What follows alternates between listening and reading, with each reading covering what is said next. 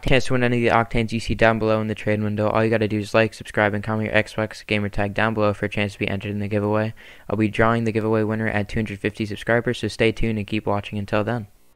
Hey, what's up guys, we're back with another video. Right here we're going to be swapping the Fennec, which we got from our original Nothing to Fennec video, for a forest green octane, which will just went up and will be a little bit easier to sell, as it is 700 900 on spreadsheet, same as Fennec, but at the time of recording this video, the Fennec purple is in the item shop, so it's a little bit hard to sell.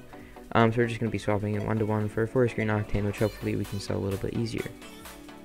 And yeah, so just getting the forest green octane, which is pretty nice. Right after that, we're going to be actually selling the forest green octane just because we don't really have anything else in our inventory to play around with. So yeah, we basically only had to sell the forest green octane, and we're going to be selling it for some credits just so we can buy and sell more items quickly. We're able to sell this for 800 credits, and yeah, really good profit right there because the Fennec probably wouldn't have sold for more than 600, so making an extra 200 credits. But yeah, going on from that, we're going to be paying, or actually the clip cut out, but we paid 600 for this saffron interstellar. He either said 600 for the Fennec or this, so I picked this just because I knew the Fennec wouldn't sell that well. But yeah, it was 800 on spreadsheet. But yeah, emeralds are actually dropping right now, so they're a little bit harder to sell.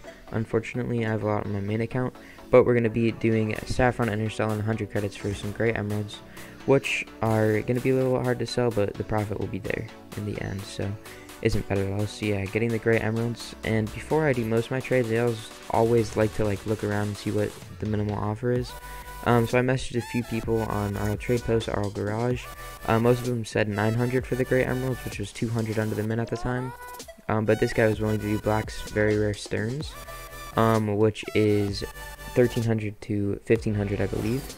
And as soon as I got these, I just put a post up on Looking for Group, and I got this offer of 1,230 credits and basically a bunch of random items. So a little bit of an underpick here, but I really wanted more credits just so we could continue with the trade and stuff, and I wasn't going to be bothered over 70 credits because I would happily sell it for min, and we're getting a bunch of random items with it as well, which will be good to use as ads and stuff. So yeah, not bad at all, getting pure credits and some random items for our black very rare sterns. And right after that, once again, I know I said I'd use them for ads and stuff, but if it's possible, I would like to sell this stuff. But before we're going to sell all of that, I believe we're picking up a forest green octane RLCS for 200 credits here, when the minimum is 500, so a very good trade.